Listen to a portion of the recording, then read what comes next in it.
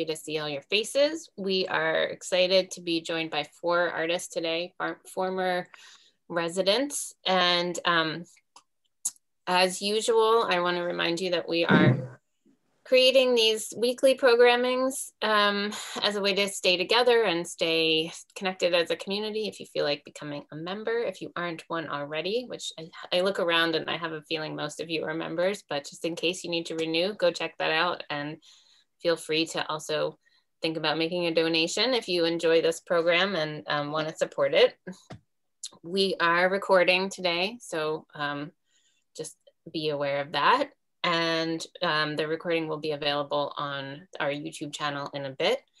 I'd like to acknowledge that I am sitting and the Clay Studio stands on traditionally Lenni Lenape land here in the eastern seaboard of our country. We are grateful to the communities that have come before us in many different ways. We are moving towards the future, as Amy said, and as the title of the show implies, in hopefully September, definitely the fall of next year, we will be in our new building. And we are working to really engage the resident alumni, of which there are many, to continue to energize the Clay Studio itself, but also just the networks that exist all over the world, as we can see from our international guests today. We'll get to that in a minute. So if any of you are former residents and would like to be involved in committees or reaching out to other residents and other people around the country and the world to talk about how great the Clay Studio is, we would appreciate that.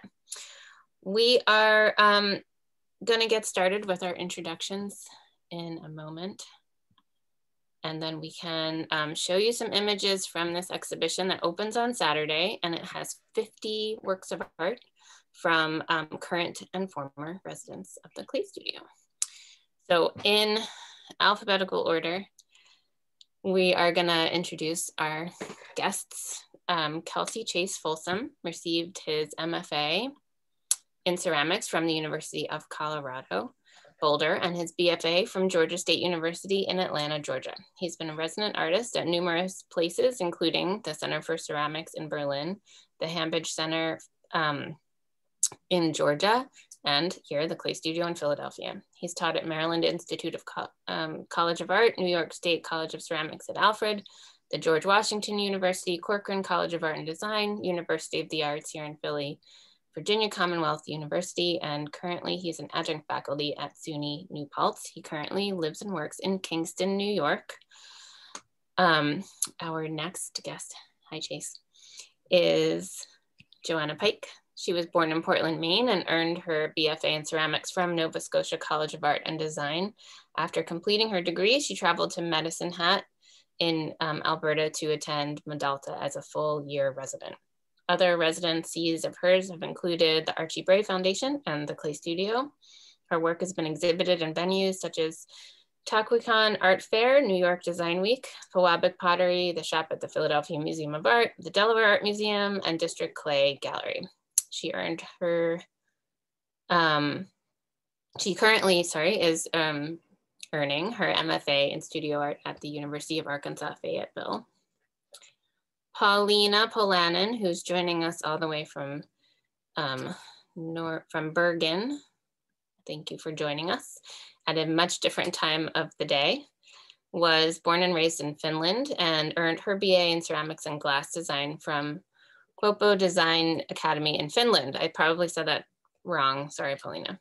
And her MA from the Oslo National Academy of Arts in Norway in 2012. She was a resident here at the Clay Studio from 2014 to 17, and then she was invited to have a prestigious Finnish Institute in London ceramics residency at the Victoria and Albert Museum in London, where I was excited to get to visit her. She snuck me in the V&A at 8:30 in the morning. It was very exciting. She was then invited by the Helsinki Design Museum. She had her first solo show there in Finland, and her first solo show in Finland, not her first solo show. And she currently is a PhD fellow at the University of Bergen. Matt Wilt, who is last, as am I always, but that's okay. Easy to find us on a list. Matt earned his BA in ceramics and art education from Penn State and his Master of Fine Arts from Ohio University at Athens. His work is mixed media and integrates cast ceramic forms with wheel thrown and hand-built elements. Matt has been the recipient of numerous grants and awards. He received 2 Pennsylvania Council of the Arts grants, an Illinois Art Council Fellowship, and the Evelyn Shapiro Foundation Fellowship here at the Clay Studio. His artwork can be found in the collection of the Crocker Museum of Art in Sacramento, the DeYoung Museum in San Francisco, Arizona State University's Ceramic Research Center, the Hand Art Center of Stetson University, Kennedy Museum of American Art, and others. He's been an invited lecturer and a visiting artist at universities and schools across the US. And I'm realizing that your bio doesn't say your current position, Matt, which is? I currently teach at Skidmore College in upstate New York, in Saratoga Springs, New York. Excellent, thank you. Okay, so we're gonna talk about your time at the Clay Studio. So we'll go back to Chase and ask, what do you think was your most transformative concept? Was it an experience? Was it a realization that happened during your residency time at the Clay Studio? Well, I think that the Clay Studio, especially when you're moving across the country, or for a few of us or a few people, you're moving across the world and you're making that transition to the city of Philadelphia. And it was like an instant direct plug into the art community there. But the thing that I loved about it is I could go to an opening anywhere in the city, obviously meet new artists, but it also connected me to different kinds of makers. And I would say a lot of my work, I am an interdisciplinary artist. I work in ceramics, but it really allowed me to flex that like interdisciplinarity that is in my work. And I was working with grad students in glass at Tyler, them helping me make some work. And then also with a foundry, independent foundry in North Philly. So it was so lovely to finish grad school and then get that residency, but also just the Clay Studio, the residents were incredible. I'm still friends with all of them. I still talk to them. And I actually was just there and I stayed overnight with one of them, and so it was such an incredible time where I felt like I could flex all the interdisciplinarity that I am, but it was just so convenient, and people were so generous. And I think that was, I still think that's the best work I've made in 10 years. I still look at that work, and that work is still informing my practice. I can talk about that later, but yeah. Yeah, so it was that you felt like you were supported and you had access. Yeah, I had access. Yeah. I think that it was really difficult. I had a part-time job, but I have full-time bills. So it doesn't, that's like always a problem. But you figure it out. And I think that there was just so much support from the residents and the artists in the area and the Clay Studio that it made it, I don't know. I have really fond memories. It was hard, but I think that it also made me desperate in a way that was a good thing, because I think desperation drives practice. Or necessity is the mother of invention. Absolutely. But yeah, desperation is a more dramatic way to say that. And necessity is a real mother. 2013 to 2013 to 15? I can't remember. Yeah.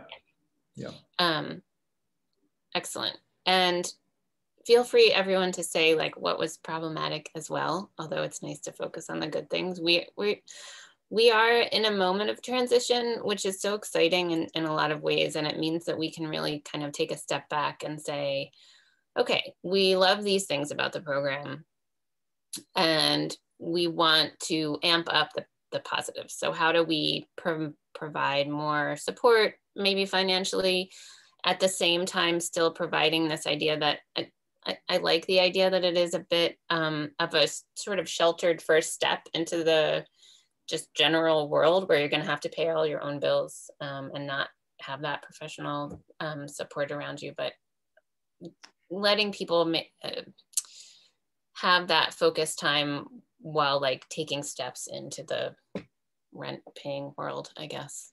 I also want to add to that too, because I do say, I've said this when I left, and I will say it again, but like when I have enough money, I want to support a resident. I want to have one of those fellowships. Like that's a goal of mine in my practice, because I don't have that. I'm not even close to that. I just bought a house, which took all my money. But I think that I think that that's so important. I wish, the fellowship that's offered, I wish we could have that for every single resident. I think rent right now, I think it's still $250. I don't know if it's still that, but I will say when I was there, I think we had lost the Wingate, and for that, and it was like $250, which doesn't seem like a lot. It is. It's a lot. And so I think that I would, if I could, or not if I could, when I can, I want to do that. Like, I think that would be tremendous. Yeah. Well, and there's a way that's a great thing to say. And I think there's a way to build up to that as well. And it doesn't have to be one person, one fellowship, there's a group effort. I think Jen just put something in the chat, which maybe we'll get back to when we go towards fundraising at the end. But how about Joanna, do you want to talk about something that was valuable in terms of your evolution as an artist while you were at the clay studio? Yeah, I think I was actually there for the full 5 years from 2013 to 2018, I believe. That feels so long ago right now.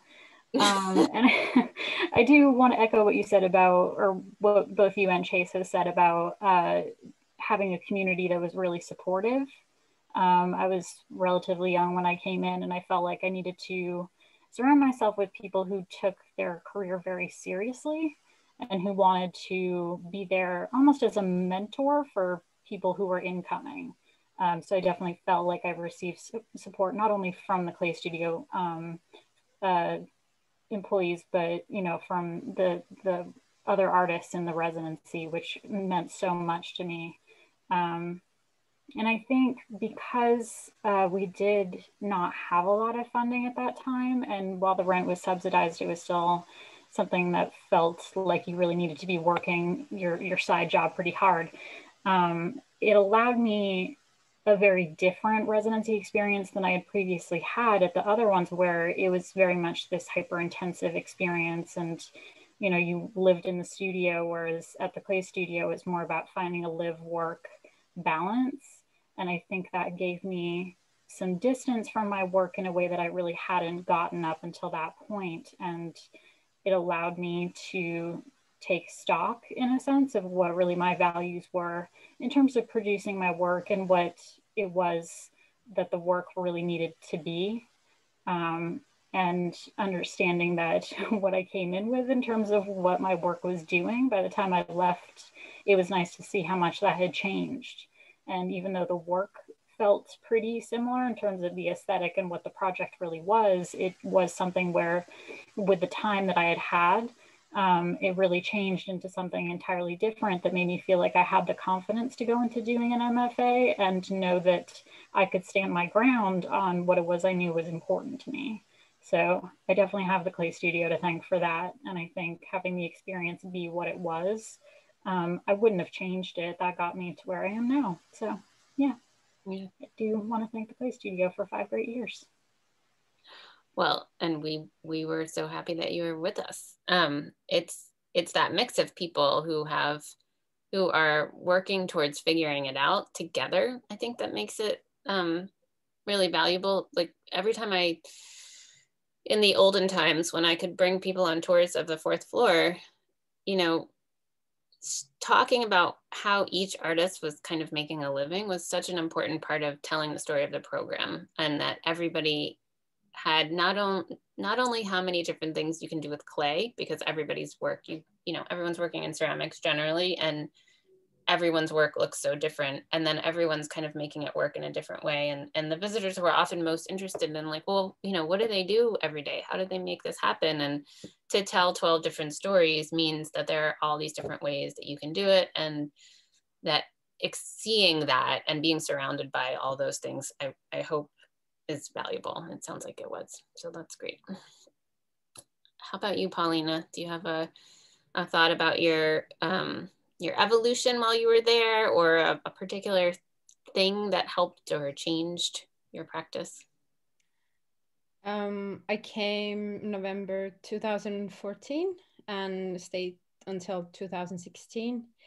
And of course, it was very, very exciting to live for a period in the United States, coming from Nordic countries, very small population, small language groups, and yeah, and I guess as a whole, the ceramic scene is maybe a little bit different here than what it is in US. So it was interesting to look at where I was coming from, but also like reflect or like look at how like the differences between from where I was coming from, and but also obviously similarities.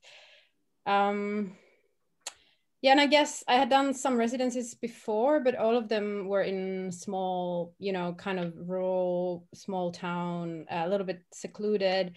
And here it was middle of the old town and a lot of people. And I guess there was the first time I've been in a place where there's that type of sense of like a tight-knit community. Obviously, based on this sort of funding structures, what we have, if Clay Studio would exist in Finland, it would get some government funding for sure. And but I guess for us, as Chase was talking about necessity, yeah, but from there it's just all this sort of, and I did a little bit of Claymobile, the Reach Out program, which was really like an eye opener for me also. To see how the school system and everything, and yeah, and how like badly funded the education is. And it's yeah, well, I mean, it's not maybe concentrate on the negative things in that sense, but and I guess and because of well, funding makes all that type of things possible. And the only reason I could apply for the residency was because I got a working grant from Norwegian government, which is kind of like the sort of minimum income thing. And because of the visa thing, you cannot really work. And except then, and this was again, first step for me to teach. I did a little bit of, yeah, the Claymobile, and then occasionally doing date nights. And I think I had a hand building course at some point as well. And that also really, yeah, that have actually, like, I've taken my first steps in teaching in at the Clay Studio.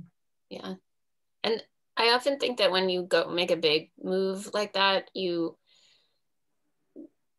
appreciate or just notice the things in your own place, your own country and culture that you might not really even have thought about until you went to the US and you were like, oh, it's so different here. And whether they were good differences or bad differences, when you go back, I think you can appreciate some things more than you might otherwise have, and, you know, see where changes could be made. Yeah, but also like, yeah, obviously you need a distance enabled to reflect. But one thing I'm absolutely like maybe most grateful is the friends and colleagues I got to know during this almost 2 years. It was really fantastic. That's nice to hear. Yeah, it's the networks, right? It's the people and the connections that are some of the most valuable things, and that we can continue that and continue those connections as we move forward, I think is really exciting. So how about you, Matt? You were here at a different I feel a little bit, I know you're like a bit of a chunk before the other three that we have. So I don't know how different the experience was also, because I wasn't here at that time. Yeah, kind of the token old guy. But I've been enjoying listening to what people had to say about their experiences, and I think there was a lot of similarities. And I'm real curious too. Amy and Ruth are here to know some of their memories of the evolution or the kind of development, because they have a much, I think, kind of longer perspective on it than some of us do. But I was there for 4 years in the late 90s. Came in with the Shapiro Fellowship, which was absolutely pivotal. I mean, it was such, and just heard recently of Stan Shapiro's passing away, and so sad to hear about that. But I can't even really describe adequately, the significance of the Shapiro Fellowship, of the Clay Studio.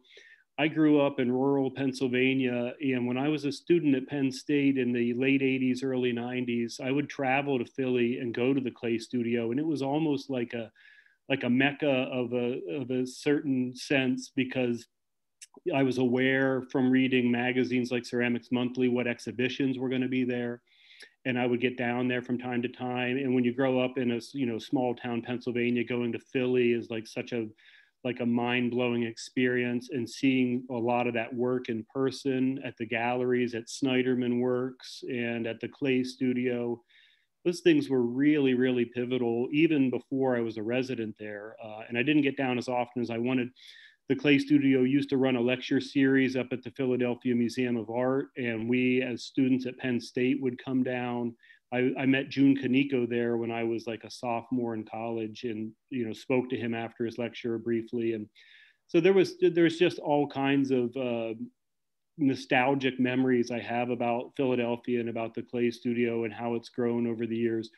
But one of the major things for me personally was I left graduate school and got the Shapiro Fellowship. I probably applied to about 20 different opportunities, both teaching jobs and residency positions.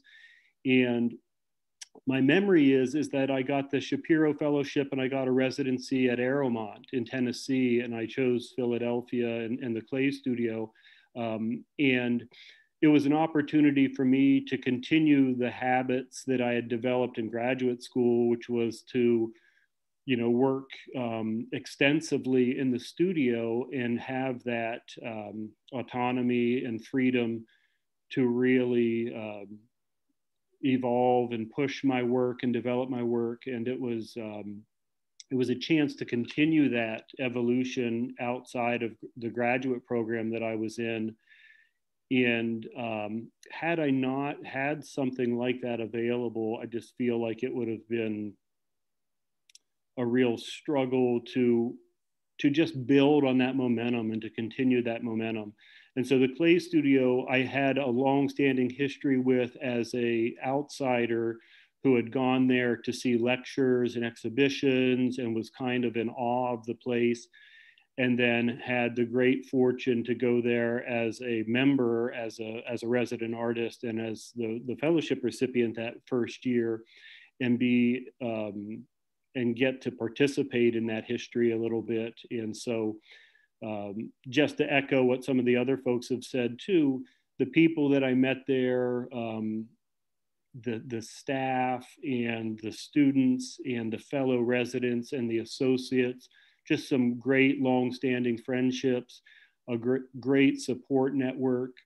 And I was also just blown away by the vibrancy of the art and the craft community, specifically in Old City, Philadelphia. Leaving a place like Athens, Ohio, where it's a very kind of insulated, isolated part of Ohio, and to go to a place like Philadelphia and meet collectors and see exhibitions, it was, in many ways, it was like an introduction to the professional world of being an artist and getting into, collections and selling work and seeing exhibitions. So it was pivotal in a number of ways. It was a way to continue evolving. It was a way to see how professionals were working and exhibiting and selling their work. And I can't really put it into words adequately, but it was a kind of just a great continuation of that evolution that I felt for me personally had begun in graduate study. Yeah, yeah, well, that's great. And your point about Old City being this, you know, community where I even though things have changed, you know, Ruth and Rick are here. I can even see Rick's head in the background there.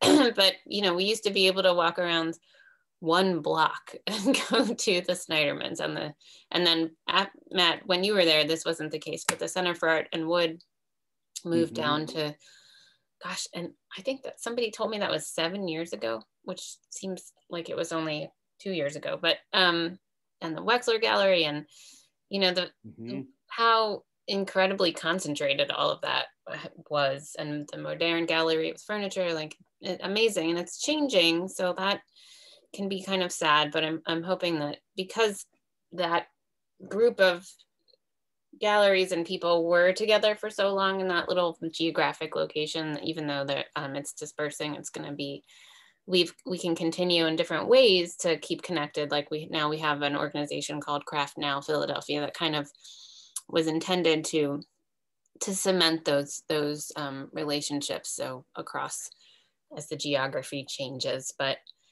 yeah, so I'm hearing all of you say that it has a lot to do with relationships and support, why it was a valuable experience, which I feel very excited about to be able to be part of that. Having been here at the Clay Studio for 6 years now, can't believe that. Matt. I just wanted to throw in there too, because you talk about all of those galleries, and that was a big part of my experience there, even prior to becoming a resident. And that's one of the things that I have very mixed feelings about as well, about the move, is that I imagine that Amy must feel this way on some level, and Ruth too, is that there is such a tie to that, at least in my mind, to that neighborhood and to that environment. And I know that the move is a great thing and a great opportunity, but I have such nostalgic kind of feelings for that time and place too, in the gallery scene and the First Fridays and the enthusiasm and the energy. Just excited to see what it will evolve into also. Yeah, and I'm sure, I don't know if Amy wants to say anything, but we could certainly talk about the fact that it's just not, it's not the same as it was. So that feeling that you have, and that even my brain of like walking around the block, it isn't that. Modern Gallery is gone. The Snydermans very deservedly have retired, and sort of, but don't have the gallery anymore. The Old City, I've been involved with the community organization. They went from something like 40 galleries in a 5-block radius to like 17 galleries. It's just really totally different. And where we are moving to is a new vibrant area with other different galleries, right across from the Crane building, the Next Fab, which is a kind of tech-based art institution, and lots of other organizations that are kind of moving up in that direction. So you don't need to have mixed feelings, because that idea in your mind, unfortunately or fortunately, doesn't exist anymore. So it's gonna say something. Oh, who's next? Ruth? I have one of your sculptures on my shelf in the living room. I'll never forget you, and I love your work. And we still get a Christmas card and letter from Chris Staley every year. And we do keep in touch with so many of our artists and some of our clients, which gives us some satisfaction, even though we don't have the gallery anymore. And so we're glad we don't have the gallery right now. This would be the worst time to have the gallery. So we're just 2 blocks away and still enjoying life. And we love all of this. So I have to jump in here, not because I'm ignoring you, but because I'm working on a project, because there's a Zoom meeting tonight about saving the Painted Bride Art Center building. And I'm going to read you what I just finished writing. Oh, no, you can't read that. It's just, I'm going to read one paragraph. Oh, good. One paragraph. Okay, so density and variety are what define an urban area. The Painted Bride came to Old City 40 years ago. Old City was not a place you or any of the Ben Franklin North neighbors would have considered wanting to live. But it was true that community arts organizations like the Bride the Art and Theater, the Fringe, the Clay Studio, the Center for Art and Wood, which was originally at 5th and Vine, came over the next 40 years, along with lots of people, that made it possible at places like Radicchio, Cafe Olé, Sassafras Convenience Store, and many more places that are part of the fabric of a living community. When we came to Old City 35 years ago, there were no young couples pushing baby carriages. Now we see such residents every day in our streets. That's the future. And any community that doesn't think about that will not survive. Oh, man. Yeah, good point. It's the organizations built that community the way it is now, that's for sure. So I want to thank you, Rick. And I want to go back around our roundtable here and talk a little bit about how everyone's artwork that's in this exhibition specifically, kind of how they feel it reflects, whether specifically their time at the Clay Studio or just in general, the way their work has evolved. So I guess we're not technically in alphabetical order anymore. So Joanna, do you want to go first? This is actually related directly to the project I'm doing for my thesis that'll be in March. This isn't actually included in that installation, but it is very similar to some of the pieces that are in it. But I felt I wanted to send it to this show because it does relate pretty directly to some of the parts of what I took from my time at the Clay Studio. I've always worked in smaller pieces that worked, all together to build this larger installation, which is something that I had been doing at the Clay Studio in different respects, and is what I'm doing now for my thesis project. But this also speaks a little bit to some fond memories of clothing swaps that we used to do. This one's called T-shirt Gown with Fuzzy Pockets. There are a variety of things that don't quite go together, sort of like what you would take home at the end of the night from a clothing swap. Things you'll add to your closet, but they don't really go together to make an outfit. And I think that speaks to my time there in an important way because it does connect to the sense of community that I had, both in the residency and sort of at large, not just in the Clay Studio, but in Philadelphia in general. I met a lot of great people going to those events, and it was always something that, I hope to carry with me outside of that. Haven't been able to do one since then, partly because of COVID, of course, but I think this piece in particular, more than anything I've made probably since I got to grad school, speaks to my time at the Clay Studio. And I think I'm so excited to send this to Philadelphia because it is a great representation of what I learned there and this idea of working in these smaller components to build something that says more than an individual object will. Yeah, that's great. And I think that speaks to what we were all talking about before, which is you have to figure out how to be an artist and how to make it work. And one of a practical thing is to make small objects and just to use them as to build up to a greater whole, because it's more manageable, especially if you're sort of going off to work at the cafe or something in between. It's also, I hope there's a sense of understanding things like shipping, from watching things coming in and out of the gallery, and that the aspect of shipping a bunch of little stuff is easier than shipping one giant sculpture, and less expensive probably as well. Although not when the USPS isn't working correctly, right, Joanna? Very true. Lesson learned. This little guy's somewhere in between Arkansas and Philadelphia. Yeah. But it'll get here eventually. It'll get here at some point. Hopefully. Yeah. And those clothing swaps, like you probably still have things. Well, maybe I know people keep things from a long time and they'll say like, oh, I got this from, Dominique or whatever. So it's a nice way to have that memory tangible. Yeah, definitely. Excellent. Thank you. So let's go on to Chase. Would you like to talk about your piece in the show? Oh, you're on mute. Thank you. Yeah, so a lot of my work recently has to do with this relationship between the Earth and the Moon. And I actually, when I was at the clay studio in Philly, I used to talk to the moon. My space was in the very back, and I had, I called it my balcony because my space was right there.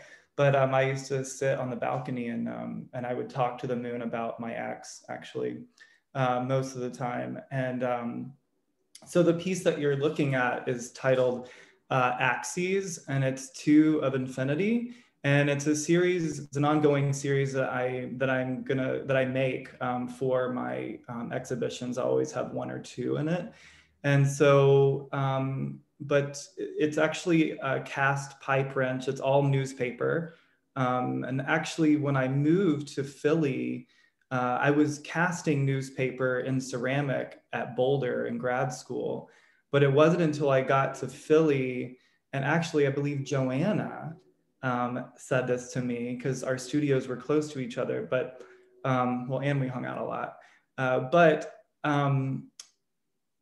you said to me, why don't you just leave the paper? And I started doing that actually and I think you might have a bowl that I made, a bowl with like an apple in it. Yeah, that's crazy. But anyway, I love them so much.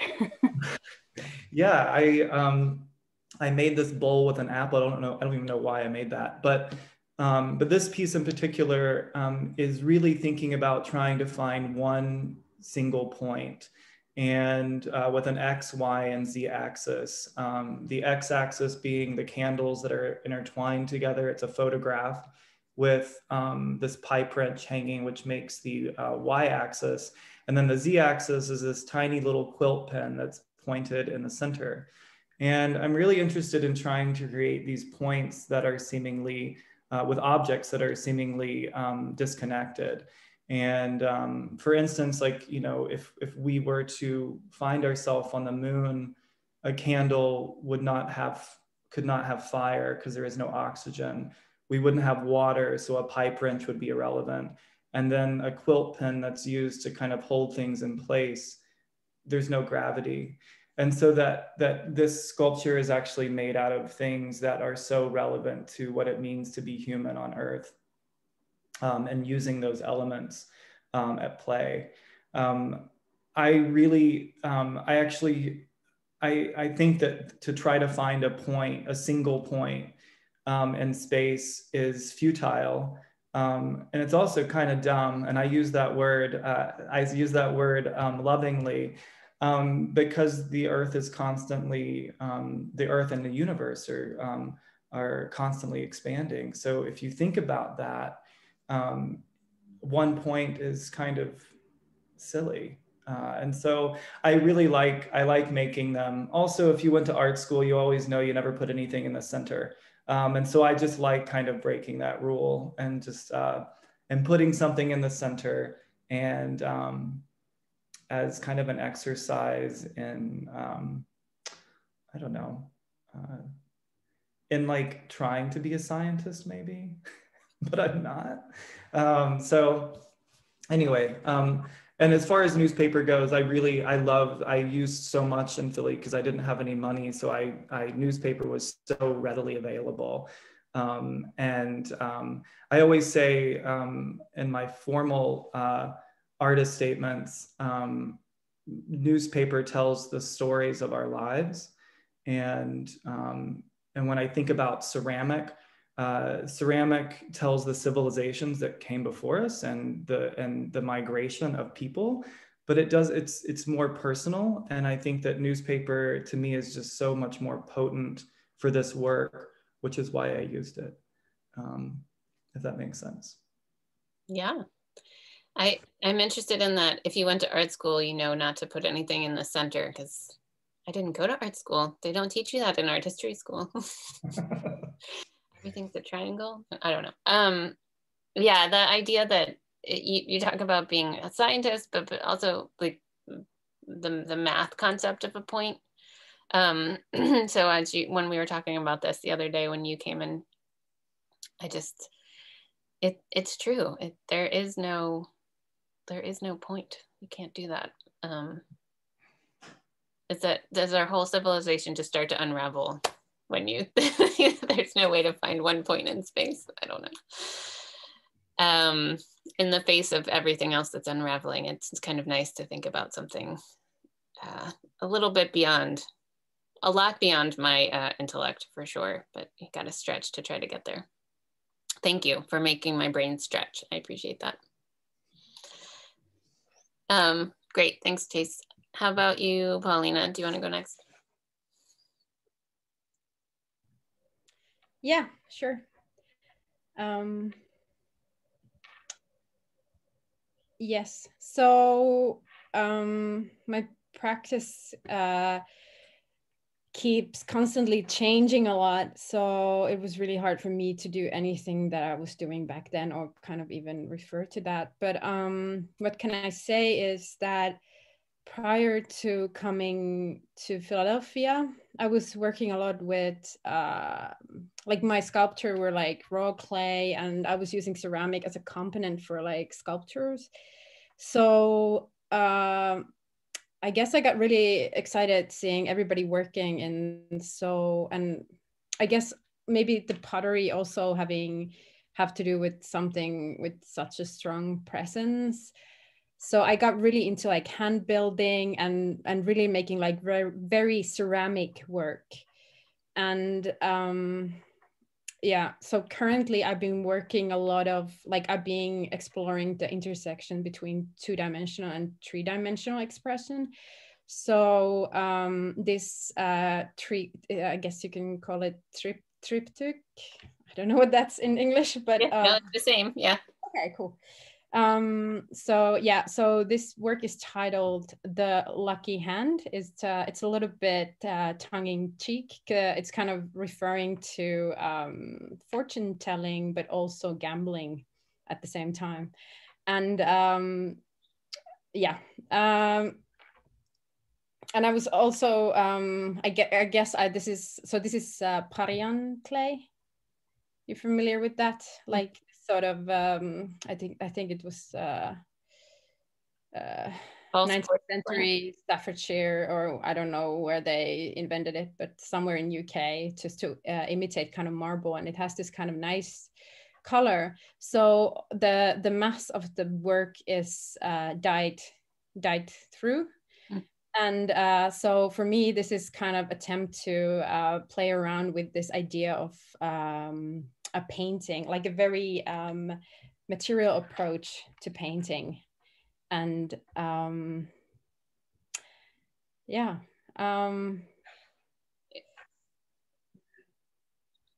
To me, it has this strong reference to, well, a bunch of things, but including like an impressionist painting. I feel like there's a lot of people sitting around playing cards. So it's like, I was wondering if it had something to do with your memory of being here, but it's interesting to hear about just like this idea of the hands working. And I want everyone also to know that this piece particularly has been ready for the show for an entire year. So Paulina hasn't seen this since last January, probably, because we were supposed to do this show at NCECA in Richmond. And Paulina was one of the very few people who sent me her work on time. So it's been sitting in storage here. Does it have that quality? Do you think about impressionist painting? You were talking about paintings, so it has that kind of. Like, I'm not thinking like specific style of painting. No, I guess I'm approaching it from like 2020 perspective. But I also want it to be a little bit dumb, and I think it's also like a kind of scattered approach to a one thing. Like the lucky hand, it's cards, it's this hand literally. It's a little bit dumb, but like, well, play on I just wanted to have a little bit fun. So yeah, fun is good. We like fun. Yeah, and it's a play on words. It's a play on many meanings, and I guess that we're working towards dumb as being the theme of our conversation today. But thank you, Paulina. I appreciate that. Matt, are you going to continue? I don't know if you're going to continue the dumb theme or not. But... It works on so many levels. It does. It's one of my 9-year-old's favorite words. Yeah, right. Well, I was thinking about the clay studio in terms of what you had talked about as being like the impetus, or how you might talk about it in relationship to your work. And of the group here today, I was one of the people that was here, quite some time ago, or at the clay studio quite some time ago. And the one continuing thread that I continue to see in my own work is how when I moved to Philadelphia out of graduate school, I was already invested in making work that I felt one of the appealing things to me about it was work that tried to use a surface that was kind of gritty and kind of a type of surface that I felt revealed what was the gritty underbelly to things, and interested in things like, well, so much of our surfaces have these veneers of smoothness or delicateness, and I wanted to make things that scrape away that surface and reveal that grittier kind of substrate beneath the surface.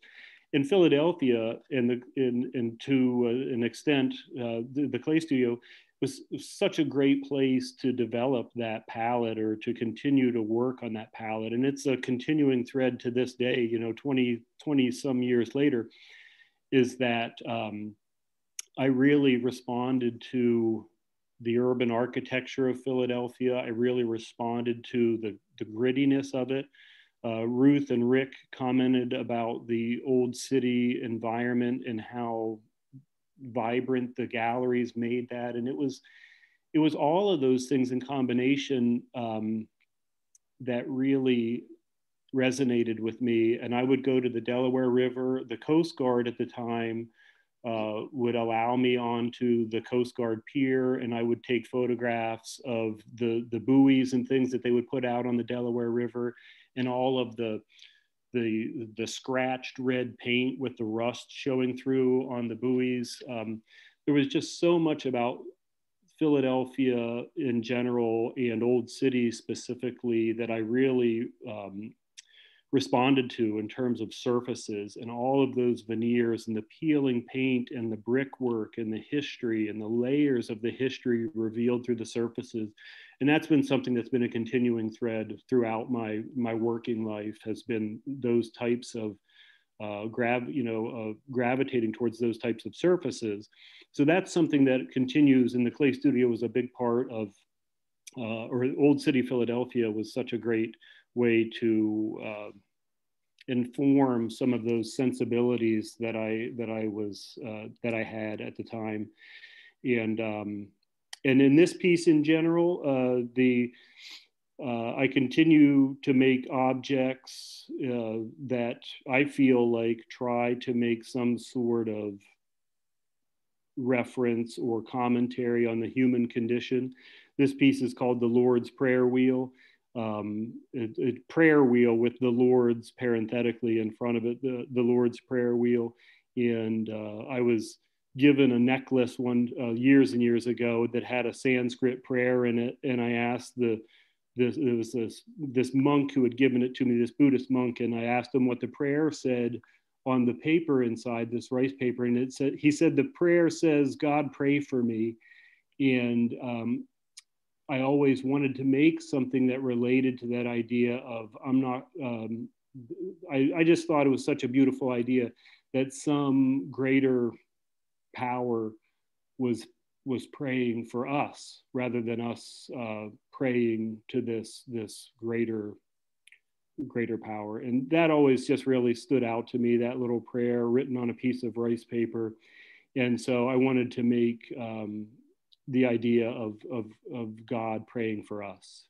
And so this would be conceivably the prayer wheel that God would spin for us.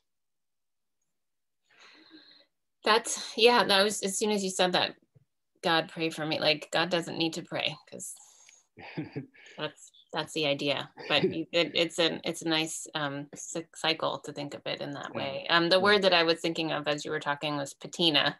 Right.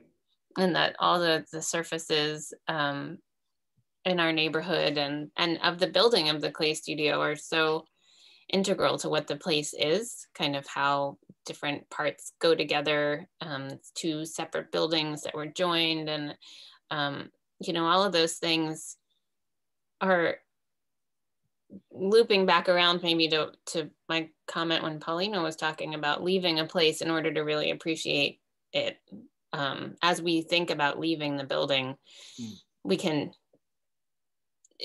it may be sad, but it's also a chance to really sit down and appreciate what's valuable about that space and how it cultivated the community that we are today, and how we can take the best of that with us as we move on and maybe improve on it. But not to forget that there's something about that grittiness and the patina of age and the differences coming together that was, I think, what has made us strong and will continue to. And every time I talk about that, I can't help but say, make sure everybody knows how hard Jennifer Martin has worked to plan the new building in a way that does take into account the great things that we have in our current space, and to improve upon them, and to take away the barriers that we've experienced because of some of the patina, the bad aspects of the way things have come together. So recording the current building and really appreciating it, and then moving forward is really, I think, important. So yeah, there's been a lot of hard work. So hopefully when we all walk into the new building, we'll feel some of the wonderful comfort of the old space and all those new things too. I think that I'm definitely going to take a slice of the gallery wall so that you can see the 100 layers of paint that I have to spackle every time I put a new exhibition up. I'm going to frame a little piece of that because it's had a big impact on my time. I really appreciate everybody's thoughtfulness and the work that you've all sent to, what did I do? So that people can share it in the gallery space. We have, as I said before, 50 works of art by different artists over the last couple of 3 decades worth of residents.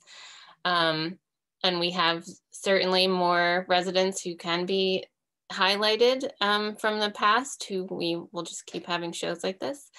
On Saturday, all of these works will be available on the website, so you can check them out. And we are open for anyone who's in Philadelphia Friday, Saturday, and Sundays from 11 to 6 or 12 to 6 on Sundays. Next week, we have Don Nakamura, who also was a resident artist, only for about 6 months, but he was a Franklin Mint Fellow, I think in 1987. And he has a solo show in the Bonowitz Gallery. So that's also going to be open on Saturday, and he will be our guest for Lunch and Learn next week.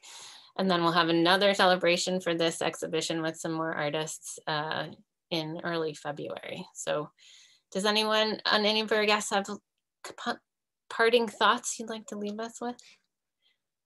Give you all a chance. Just wanted to say, as always, thank you to the Clay Studio, all of you folks, Jay-Z and Jennifer Martin, Amy from the past Clay Studio administration represent, and Ruth from Old City, just some of the familiar faces here. Appreciate all of the things that have gone into building that place. It has a place in my heart and in my memory that is very, it's just very significant, even from going back to when I was this undergraduate student in college. Just had a very prominent place in my psyche as an artist. Thanks, everyone. Thank you, Matt. That's so nice. Appreciate it a lot. Anybody else? I just hope that somebody will be writing about Old City and those times when there were all those galleries and all that energy. We did have an interview with someone, but I don't know whether he ever got it finished. It was supposed to come out this month from Temple University, but it was a very special time in our city. And Well, we're going to be celebrating 50 years of the Clay Studio in 2024. And we've already started thinking about that and getting ready. And then, you know, it occurred to me thinking about that 2026 is the 50th anniversary of the bicentennial, which in Philadelphia was a very big deal and really was a huge injection into the cultural and historic fabric of the city, which I think also needs to be acknowledged. So to me, there's definitely a citywide exhibition about the Philadelphia craft renaissance of the 70s that is coming somehow, some way. Anyone want to help us write that grant? You let me know. We are having a 50th reunion of the South Street Renaissance in the fall. Oh, great. October. And all the old photographs are being assembled. So, oh, that's exciting. We'll be there in our wheelchairs. well, I think Rick could probably beat me in a running race. I'm not worried about you. And I'm looking at John Sauter's new work at the moment. Yeah, John Sauter. Yeah, absolutely. The work exchange, maybe. It'll be in that Objects 2020 show that is a representation of the Objects USA from 1969. Looks great. So many anniversaries. Yeah, everyone should check out that show. That sounds exciting. Okay, everybody. Thank you so much for joining us today. We really appreciate your time. Thank you. Hi, Jen Martin. Thank you so much. Thank you. Thanks, Jace. Thanks, Joanna. Thank you. Bye. Thank you, everyone.